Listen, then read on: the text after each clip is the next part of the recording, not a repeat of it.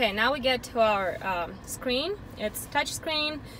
It's absolutely customizable. Right now it's set up like this personalization. Here you would have your Porsche ID. This is a Porsche Connect setup. It's going to be in the next video.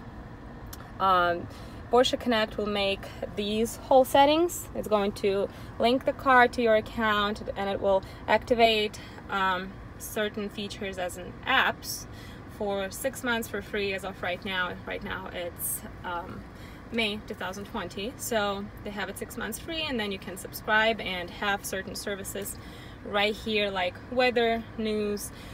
Basically, if you like to travel, it's a great helper because you don't need to have someone do that for you. You can just simply go to your voice command and say, what is the weather like today?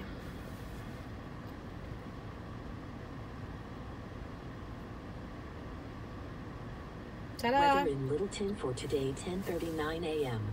Today will be cloudy. The current temperature is 59 degrees Fahrenheit.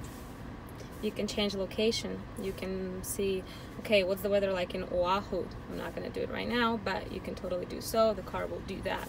There's few cool other features, news. The car can read news to you. You don't need to read them yourself. You press the this button and it just starts. Awful data show yeah, that's a sad news right now, so I am not in the mood to listen to that. And so on and so forth. And you can also pick the channel, where do you want to stream it from, and it can read it to you. You can read it yourself. Available restaurants, parking lots, not parking spots, just regular Google search, gas stations, hotels, all that, right? So it's Porsche Connect. So also Porsche Connect, even if you do not subscribe, if you do not extend your subscription, you want to activate it to your car and create your Porsche ID and all that. Get an 8-digit pairing code, put it in the screen, and I'll show you how to do that again.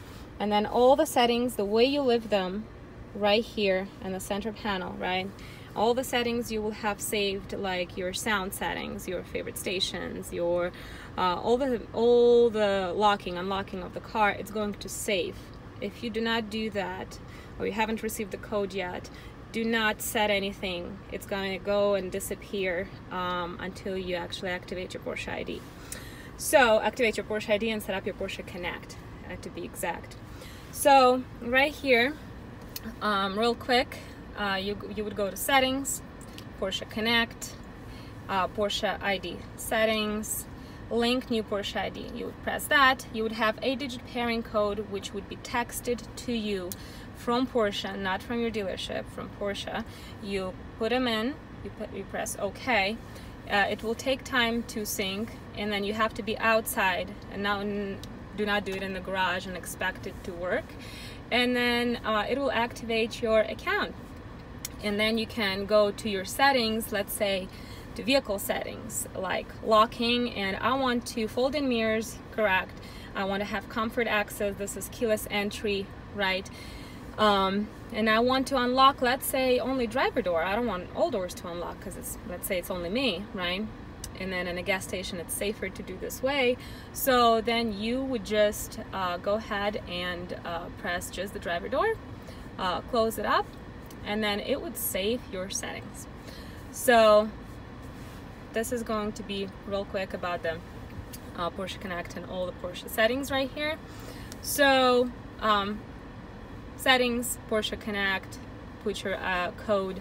So the dealer would send you, actually the Porsche sends you the link to register your Porsche ID. Once you register it, Porsche after that sends you, texts you the 8-digit pairing code. If they don't, please call 1-800-PORSCHE and they will do so and help you on the phone, and they will text you and verify your information, and then you can put it in your car. Unfortunately, we cannot do that for you for security purposes.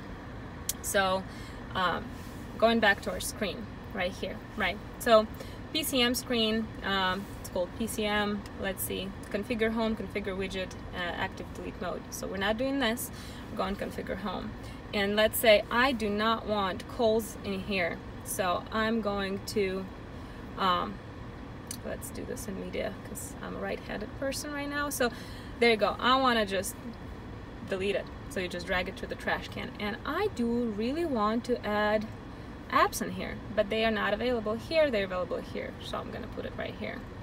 That's the different, you can set it up the way you like it, right? There's different outlets pre-made, or you can make them your own as well, right? And then you can scroll and see which version of certain feature do you want to leave on, and you can confirm it, and bam, it's going to save right here. Okay. Configure widget is for setting up the little piece of a split screen which goes on the right hand side if you're using Apple CarPlay. So Apple CarPlay will be here on the main screen, and then right here you're gonna have the widgets, and then you can select what would you want to have there while you're using your, let's say, Apple CarPlay, right?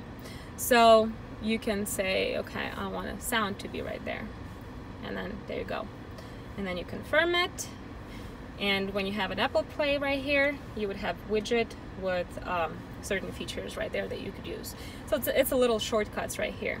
If you need to change date or time, it's usually automatic time settings. Go to time settings, automatic time sync. If you bought a new car and it's not synced properly, you just need to do time sync, let's say automatic time zone, right? Let's say time sync. Press it, unpress it again, go back, and it will sync it again. So pretty simple recipe for that. We're going back to the home screen. Navigation, we already spoke about using the voice control. Take me here, take me there. If you want to do manual input, you're welcome to do so. Right here you can put the address.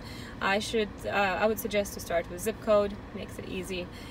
Here you have your map settings, right? Your compass, I love compass, so we'll add compass here. Satellite map, some people do not like that, so let's make it just simple and flat like this. We can keep it in satellite mode. 3D map will give it a little angle. Right here you have location, destinations, navigation settings, which you can follow and change a lot of things, which you can go to sort your destinations if you have destinations saved. And to save your destinations, you go to favorites, and then you go to home, work, or you can do store new destination, and you can have a whole list of your destinations right here. So then when you use your voice control, you can say take me home, take me to work, and it's going to just be a bit bigger of a shortcut. So just regular destination input, you can do house number, you can also do this, right? And you can, it's just fun. I think it's more of a eating your time up, but there's few different options with it. We're going to go to media. Here's how I muted. These buttons, they're also just repeat